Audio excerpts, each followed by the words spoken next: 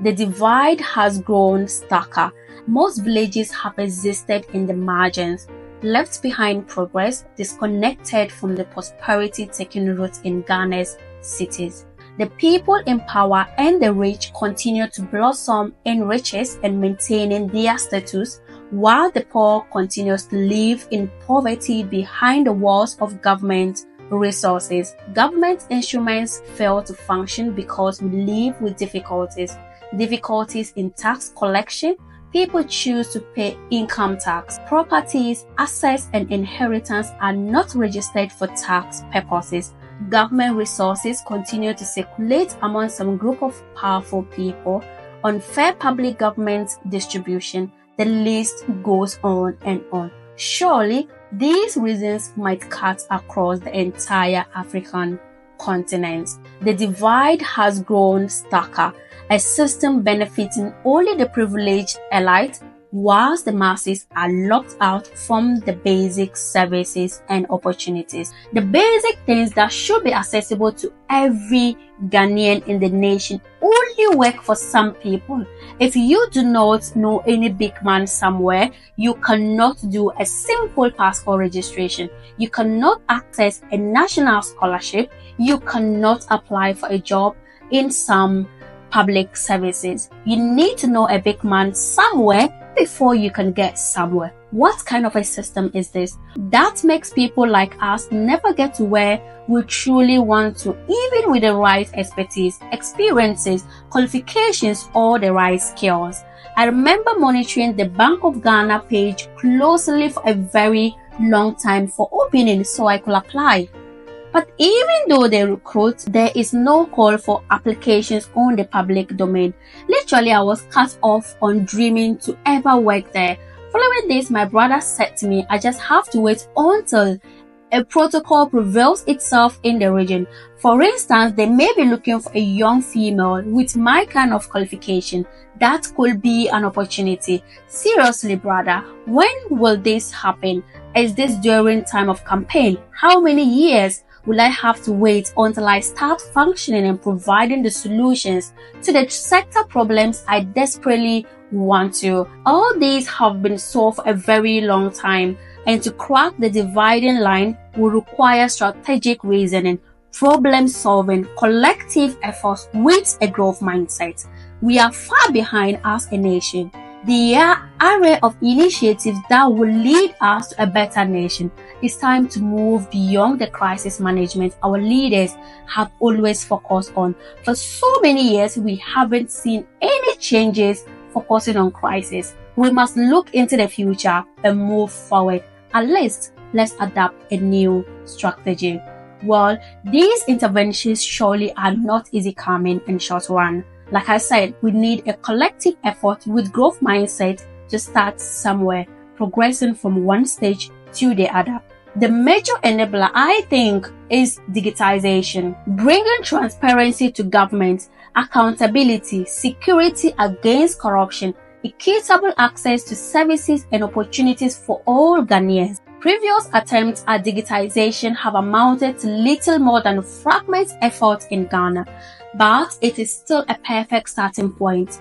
A digital system will lead to a preserved government purse, give us a coordinated pool of resources, fair distribution of the resources, and good accountability. E-government services for all government departments can make government spending more transparent. Citizens can track where funds are allocated and used, reducing opportunities for embezzlement. Every department would now be prone to accountability, and this time would not just be about the provision of receipts and balancing accounts.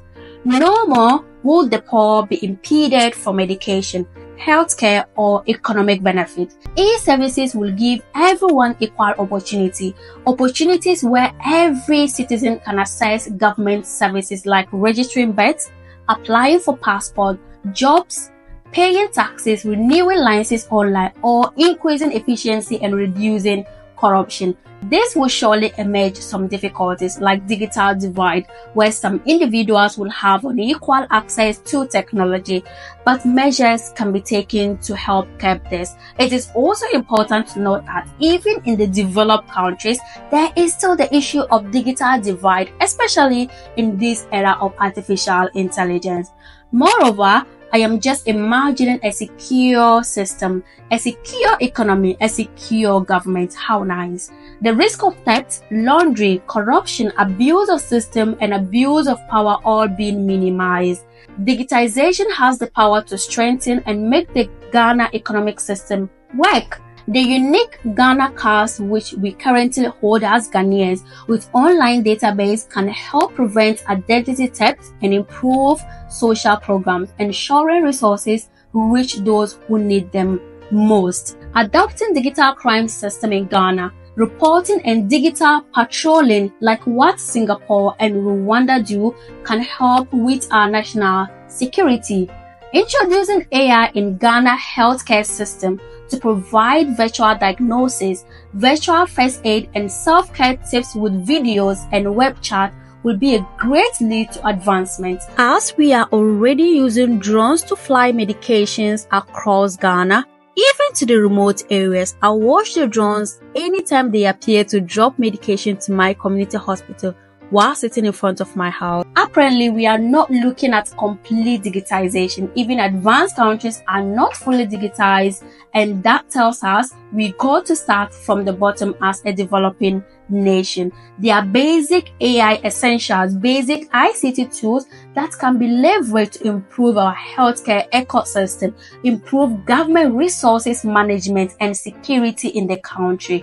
We have the expertise. We have wealthy people in the country that can sponsor and invest great ideas like building health facilities that provide home care services, especially to the elderly and people with special needs at home. This will then call for health professionals home visit. Northern Ghana has great resources. Example is a variety of natural and healthy fruits and vegetables grown in abundance without any significant use. These resources are our wealth. They can be processed in different products for internal and international consumption. But do we have the abilities? Does the system allow us registering a business or product registration with FDA alone is almost closer to impossible for us in the poor communities? How then do we talk about shipping opportunities? Government resources live in disconnection with communities like mine. It is time for a change. Paying of taxes is every Ghanaian citizen's responsibility. The process of income tax payment should be reviewed and taken seriously. Every tax-paying citizen should do their due diligence in that regard. We cannot have a running system if people choose to pay taxes. And we cannot have these strict regulations if we are not digitized. Our land commission, mortgage market, real estate businesses, acquisition of land must be digitized. And these sectors are the rich sectors, which means a great percentage for government funds. With digitization, can eliminate most of these issues in the country. We must not be discriminated against because we know no one. Our expertise, qualifications, or skills must be appreciated regardless of our roots or who we know. We have a lot to offer, and we can do just as great as the powerful people. We request and need equal opportunities in the country, and we do understand that as a nation, we must start somewhere. Long live Ghana.